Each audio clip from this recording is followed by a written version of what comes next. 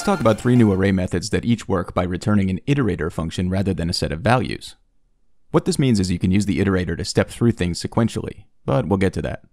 First, let's explain what each of the 3 actually iterates over. We've got our sample array full of pirates.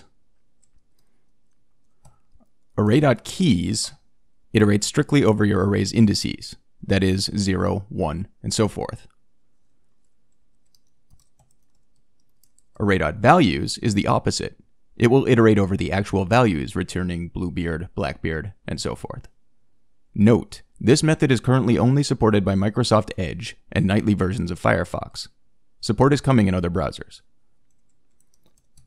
Array.entries gives you little mini arrays with both pieces of information.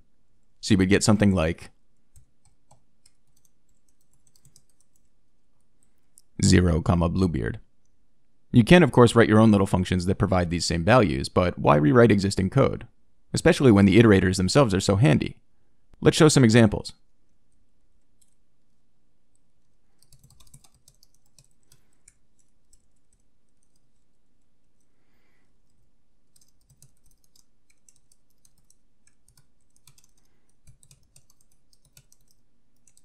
For this, we'll iterate over the entries, which is the one that gives you the little mini arrays.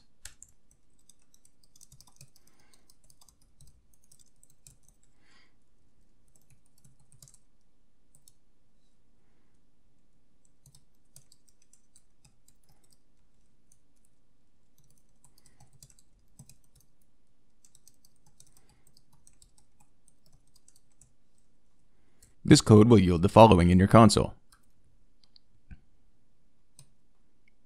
0, Bluebeard, 1, Blackbeard, each in their own little array.